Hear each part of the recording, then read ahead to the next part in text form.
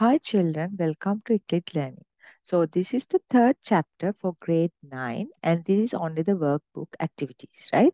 So if you haven't watched my previous videos, I have separate playlist for from grade 6 onwards and there are two playlists for one grade. For example, uh, workbook activities and textbook activities like that.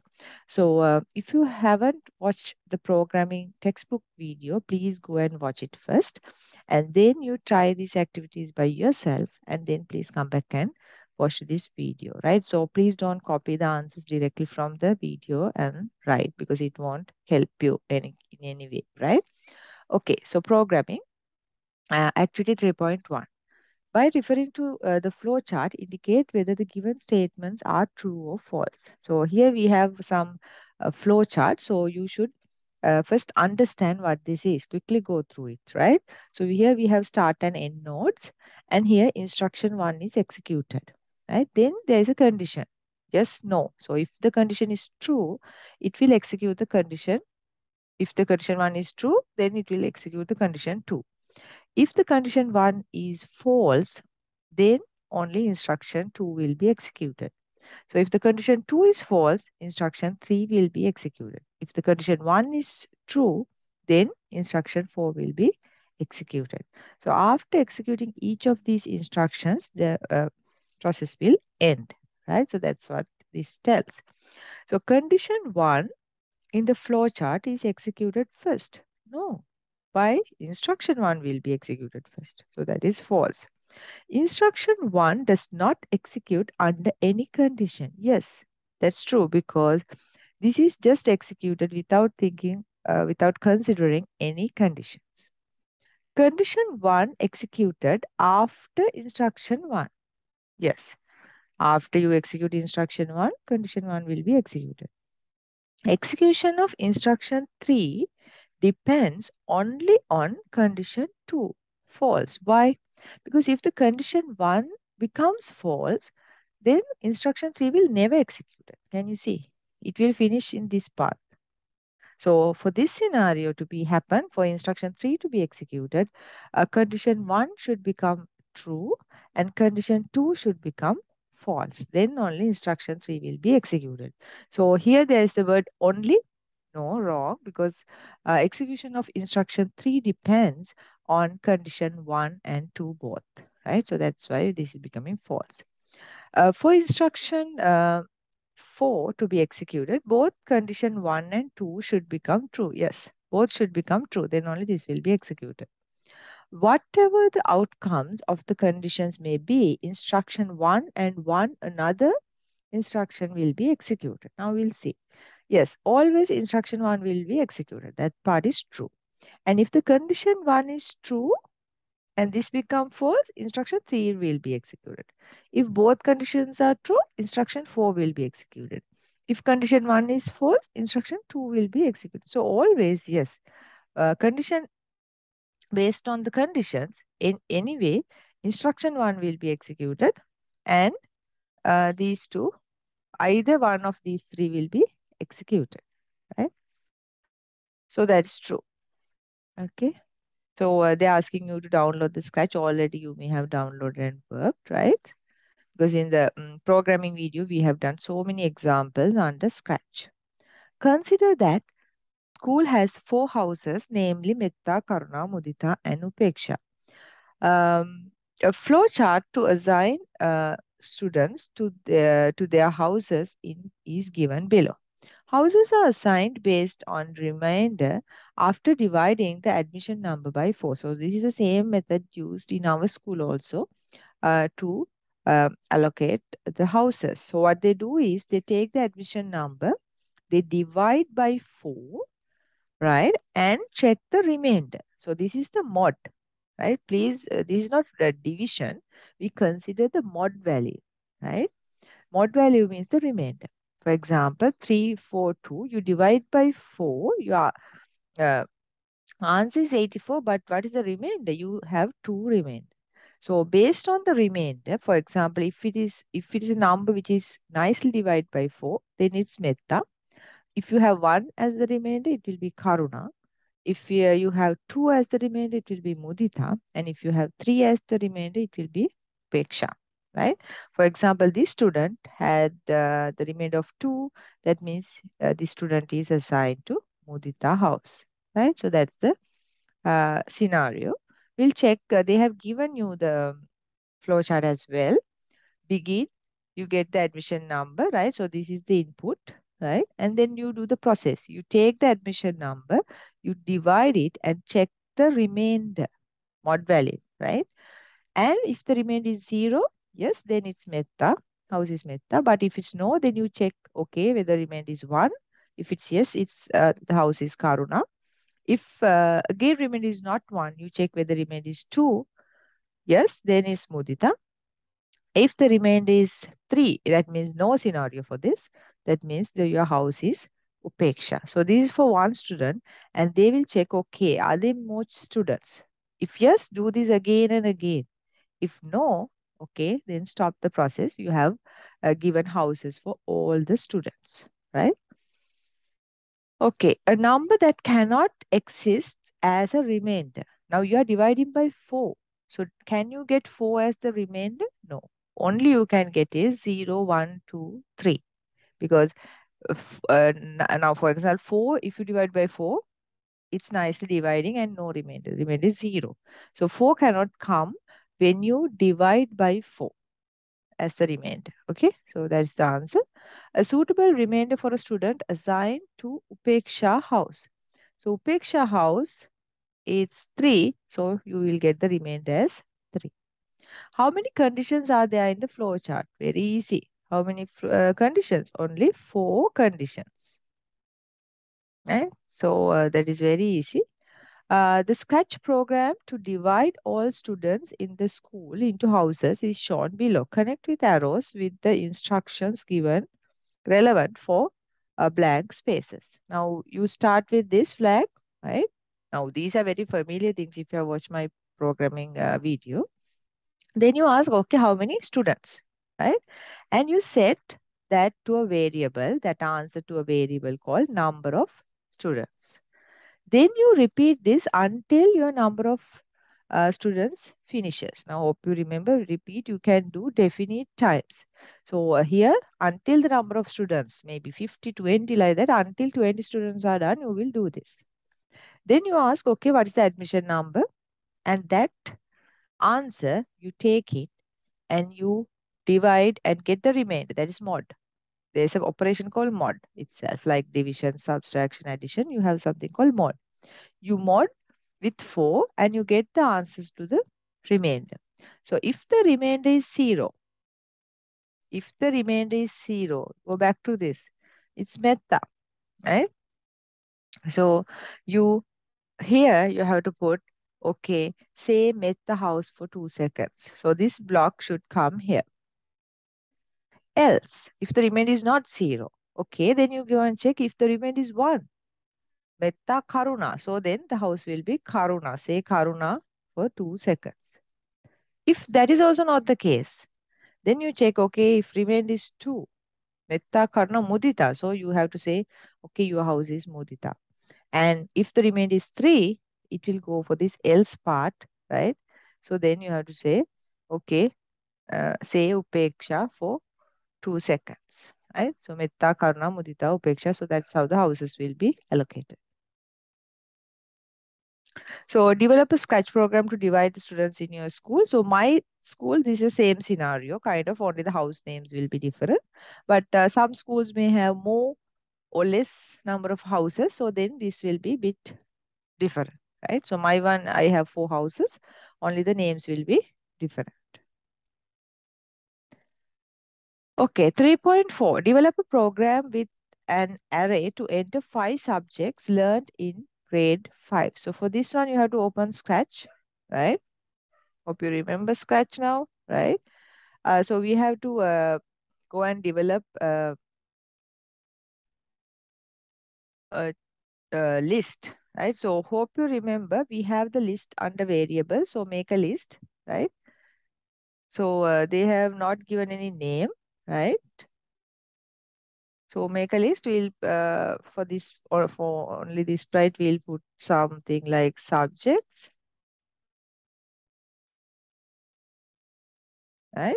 And okay. So we have the array here, right?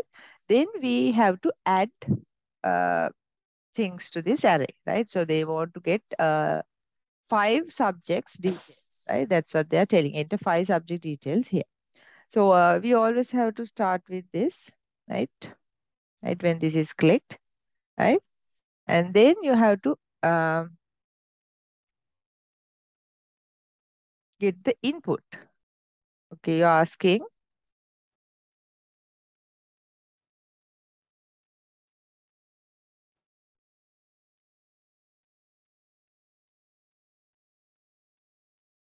and then you add it to the add this answer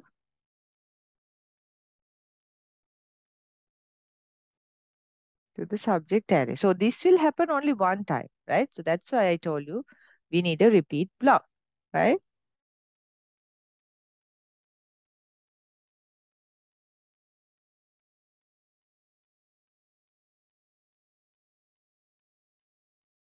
So we have to do this 5 times, right? Same thing, you have to do 5 times, like this. So we'll run this and see. You can run it like this from here. Enter the subject name. So you will tell, okay, maths. Again, it is asking science. Then you ask in Sinhala. Then you ask the subject name and you put environment. And yeah, Buddhism. So that's the end, right? So they're asking just uh, develop a program with an array to enter 5 subjects, not to display back. So this is just that particular scenario. Construct a suitable program based on an array to output 7 days of the week. A name of the array as day. So same program I'm going to change, right? So I'm going to have a new array called day, right? For only for this period, right? And yeah, and it will be executing 7 times. Enter.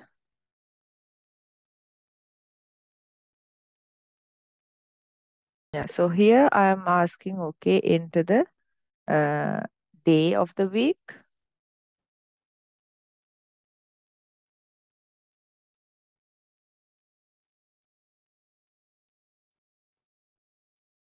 Enter the day of the week.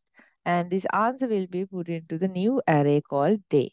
So this is only the adding part to the array. So for that, I need another block to print this 7 times, right? So I will be um,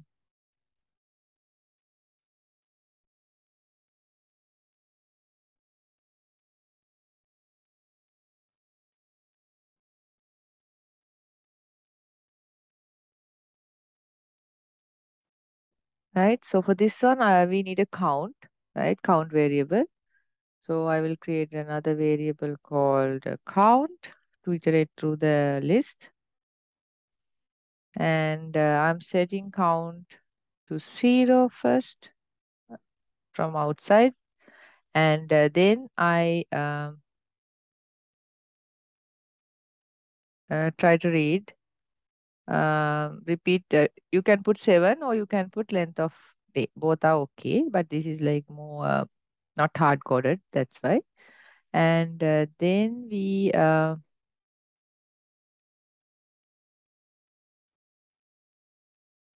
then I say item of count of day for this much, and then I change count by 1. Did you understand? So first part, yes, I repeat until 7 times and fill the list. Then I have a counter 0, right? To read the array because 0, 1, 2, 3, 4, 5 like that I'm going to iterate. So that is why I'm changing the count by 1 after every iteration. So I will repeat until 7 times. That is the same as length of the day. And I say the first, now if it's 0, item 0 of day 1, day. So that will be executed first day. Then it change again. It read item 1 of day, item 2 of day. Like that, it will be continuously happening, right? Yeah.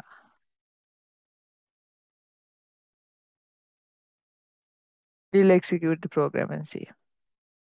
End of the day of the week, right? I'm putting just month, and then Tuesday, then Wednesday, Thursday, Friday, Sat, and Sun. So 7 times only it will be iterating. See, right? 7 days were taken. So see, now it's happening. The printing part also happening.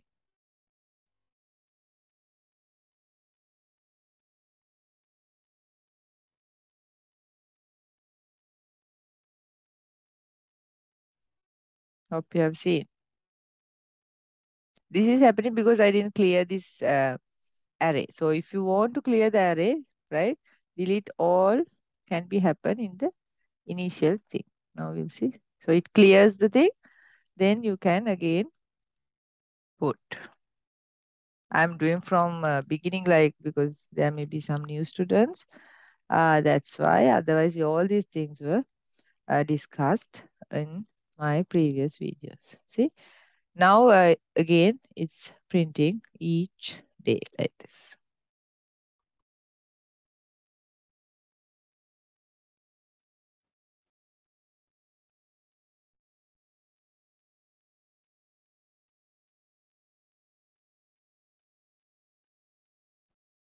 Okay. Then we'll go back to the book and see. Find answers based on the array called color. So they have given some array, color, repeat 7 times, enter the colors, and they just add it to the color array. So that's only first part, like the same thing what we did for the days. How many times the above program is repeated when it's executed? It will repeat 7 times. That's what they are telling.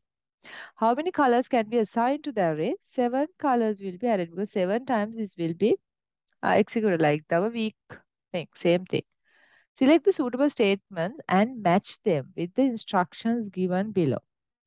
To delete all the items in the array, I have already explained, delete all of color. Number of items in the array. So you can hard code this or you can take the length of animal. The first item in the array. So item 1, right? Now, for example, here, if we make it 1, and if we repeat 7 times, we'll check it. Tuesday, Wednesday, Thursday, Friday, Saturday, Sun, Monday, Tuesday, Wednesday, Thursday, Friday, Saturday, Sunday. See, now if you do that way, because normally in arrays, I talk this in my other video as well. Normally in the arrays, we take the index from 0 onwards. But if you in Scratch, you have to take from 1 onwards, right? So that is why you can take the first item in the array by like this, like this. Okay. Entering items into the array, yes, you can add answers to the color like this. Okay. So that's the end of the chapter. Uh, we'll meet again with another video. Thank you very much. If you haven't subscribed my channel, please do subscribe and please share these videos because I know it's very important in this time to get this knowledge. Right? Okay. Thank you very much.